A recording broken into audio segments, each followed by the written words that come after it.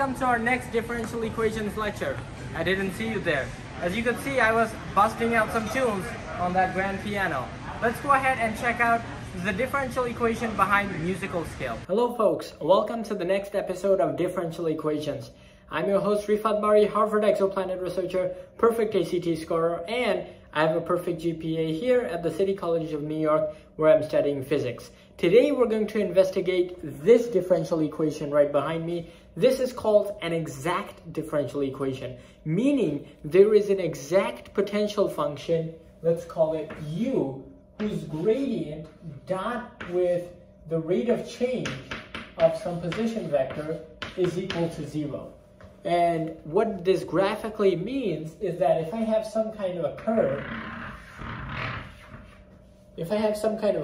like this, and I move along the curve, so I move along the curve's boundary, then at every point along the curve, there is a gradient, a point where there's a perpendicular. So here's the tangent, this might be the gradient, and we'll call that lambda f.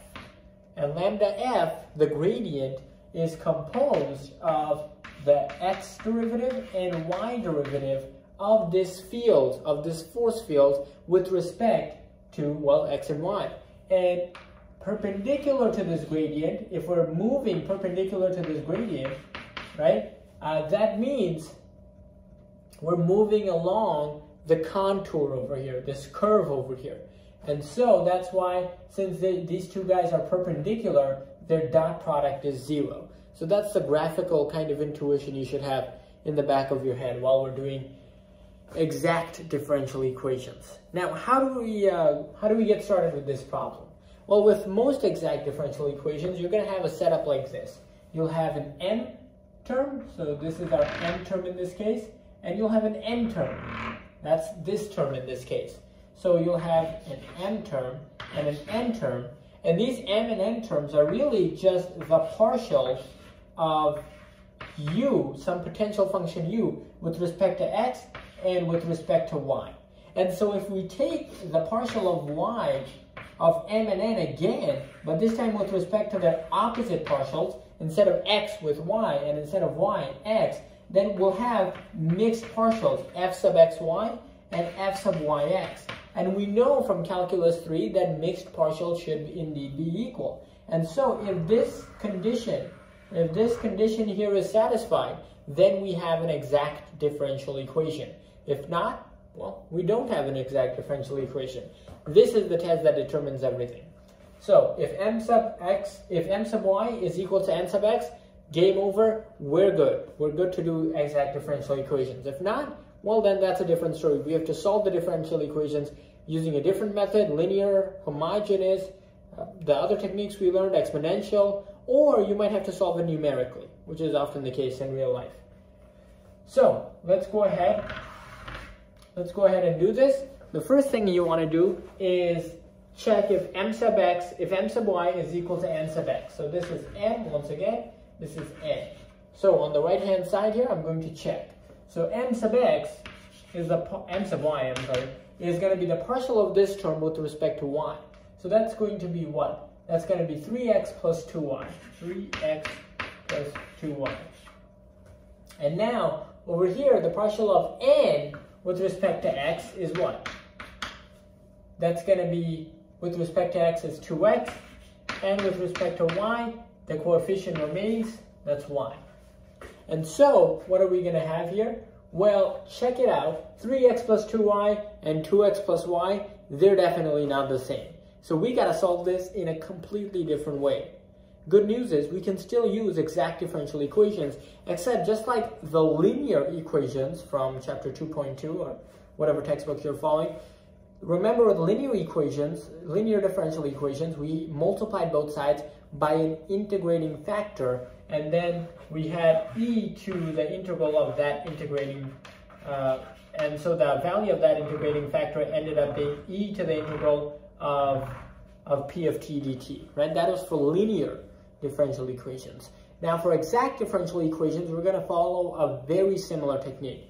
We're going to multiply, since m sub y, in this case, since m sub y is not equal to n sub x, we're going to make it equal to n sub x. And how are we going to do that? Well, let me go ahead and demarcate the line of no return. M sub y, we're going to multiply both sides by some integrating factor mu.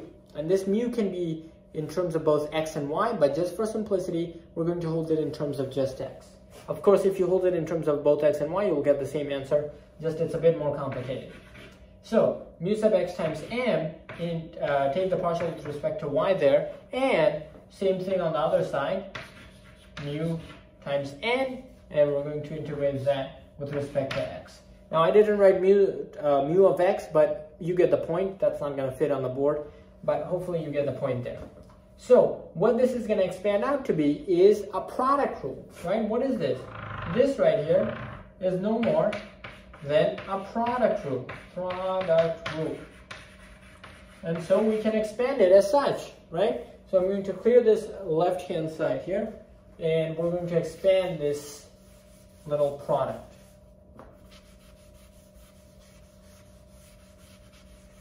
Okay, so the product we have is mu times m with respect to y. So just like the regular product rule, we're going to take the derivative of the first one with respect to y, derivative times the second one, times the first one times the derivative of the second one, and this is going to equal what? This is going to equal same thing on the right hand side, mu sub x times n plus mu times n sub x. Now, since mu only is defined, at least in our case, we're defining it only in terms of x, this right here goes to 0, because mu sub y then would be 0, right? Well, mu sub x has no y component, if that makes sense. And so now we're going to isolate mu sub x over here and bring this little term over to the other side. So we're going to end up with mu sub x times n is equal to mu sub m times y minus mu times n sub x. Okay, hopefully you can see that. And so now I'm going to divide both sides by n. Okay, so we're going to get what? We're going to get mu m sub y minus mu n sub x all over n.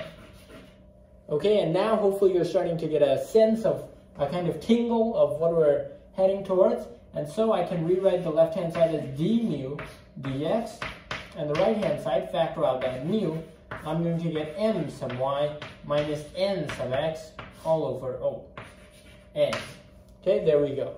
So now let me erase this side, and we can go ahead and plug everything in. So what are we going to have now?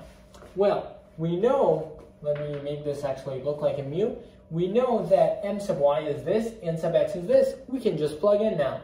And so we're going to have the following: d mu dx is equal to mu times m sub y is 3x plus 2y, okay, minus n sub x. So minus 2x minus y. I'm going to write this on the next line so it can fit on the screen. So minus 2x minus y all over n. What is n? That's right here. This is our n term, if you recall. It's the second term. That's x squared plus xy, x squared plus xy. And now we can just simplify this. So we're going to have d mu dx is equal to mu times 3x minus 2x, that's just x, 2y minus y, that's just y. So we're left with x plus y on the top. On the bottom, we're going to factor out x to get x plus y. And what do you know? The top and bottom have a canceling term. So we're left with, this is 1 over x, and so I can pull the mu to the other side because this is now a separable differential equation.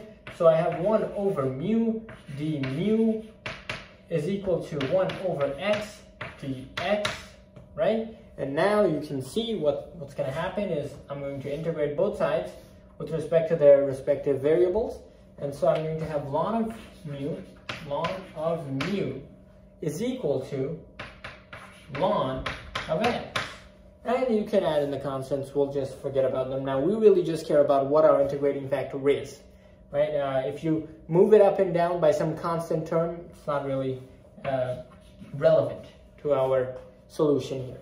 So what are we going to have for this?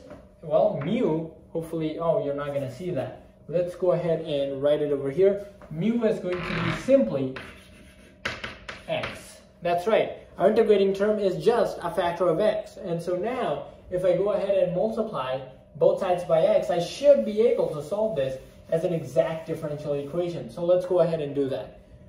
So I'm going to multiply mu. I'm going to multiply m by mu and n by mu. So let's go ahead and do that. My m is going to be x times 3xy plus y squared, giving me 3x squared y, 3x squared y plus xy squared. That's my new m. And my new n is x squared plus xy is equal to x cubed plus x squared y. And so now, if I take the partial of this term with respect to what? This is m, right? So take the partial with respect to x, y. And so if I take the partial here, I'm going to get m sub y is equal to 3x squared plus 2xy. Okay? And for this term, this is n, we're going to take the partial with respect to x, right? So this is going to be what? Well, I'm going to have n sub x is equal to 3x squared plus 2xy. And voila! What do you have here? M sub y and n sub x are equal. That means this qualifies to be solved as an exact differential equation. So let's go ahead and do that. How are we going to now solve this as an exact differential equation? Well, recall the diagram I drew in the beginning of the video. So in the beginning of the video, I drew the following trick. It's not in most books, but here's how you can proceed. Recall that m and n are simply the gradient components of some potential function u whose partial with respect to x and y are being taken. And all we did just now is take the partial again with respect to the opposite variables so we could test if the mixed partials were equal. Wow, I can't believe I just understood what I was saying, but hopefully you understood what I was saying. But now, since we walked downhill this diagram, we're going to walk back up one of these slopes, whichever one is easier. We're going to integrate, for example, m with respect to x to find our potential function u. But after we do that, we're going to be left over with some constant terms in terms of y. So then we're going to walk back down the opposite hill and set the take the partial derivative with respect to the opposite variable, and then set it equal to either m or n, depending on which term you're taking the derivative of. And then we can find what our constant term is, and that'll be our final potential function. So let me go ahead and do that right here, right now. So what am I going to do? Let's erase this right here. Okay, so now I'm going to take the integral. I'm going to integrate m with respect to x so I can find my potential function. So the integral of m dx, this is going to be an indefinite integral, of m dx is going to be what? Well, my new m is this right here. That's my new m. Let me write that down here. Hopefully you can see. This is my new m. This is my new m. Okay? So now, integrating m with respect to x, we are going to get 3x squared y plus xy squared dx. This is going to be, just read y like a constant, we're going to end up with what? Oh, oops. I wrote an integral sign. So we're going to have 3x cubed over 3, so that's just x cubed. And here I'll just have half x squared y. Half x squared y squared. Okay? So this is m dx, but there is a constant. And not just any old numerical constant, this is a constant in terms of y. Right? Because we are integrating with respect to x. You have both x and y variables in here, so you're going to get a constant of y. And so, because we get a constant of y, hopefully you can see that right here, we have to figure out what that constant of y is. So, we're going to walk back down this side of the slope and integrate this with respect to, what are we going to integrate this with respect to here? With respect to y. So we can set it equal to n. So integrating this with respect to y, what are we going to get? So I'm going to integrate down here. Hopefully you're going to see that. So this is going to become x cubed because y is now, x cubed is kind of like a coefficient now. And plus, taking the derivative with respect to y here, I get 2y coming down from this power, that using the power rule, this becomes 2 times half times x squared times y. That's just x squared y plus h prime of y.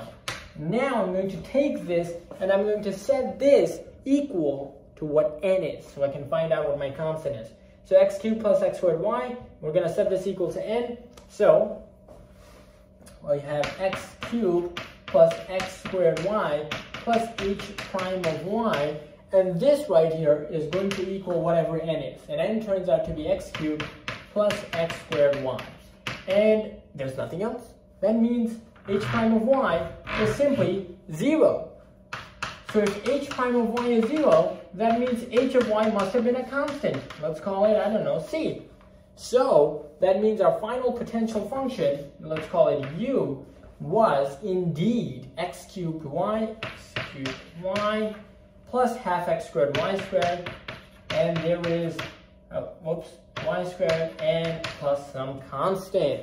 Okay, and so our final answer is going to be x cubed y, hopefully you can see this, x cubed y plus half x squared y squared is equal to, and now we want to set it not to 0, but to c. Because when you take the gradient of this potential function and dot it with the position function, with the velocity of some position function, then this right-hand side will go to 0. And so this, ladies and gentlemen, is our final answer. So just to make it very clear, this is our final potential function. We're setting it equal to some constant. So folks, thanks for watching this episode of Differential Equations live lecture from the City College of New York. Hopefully you enjoyed this episode, and we'll check you out in the next one, sponsored by Brilliant.org. Ambition plus MKO plus scaffolding equal learning. We believe anyone can learn anything. That's why our motto is memorization is a crime. And that's why we partnered with Brilliant. Brilliant transforms math and science into hands-on activities so that you too can understand everything from first grade math to E equals MC squared. Barry Science Lab and Brilliant is your MKO, and will give you the scaffolding to expand your ZPD until you become the next Sir Isaac Newton or Albert Einstein. Visit brilliant.org/Barry Science Lab today. And the first 50 of you to use that link will get a 20% discount on the Brilliant annual subscription. Don't forget that you too can become the next Einstein. So let's fall in love with math and science.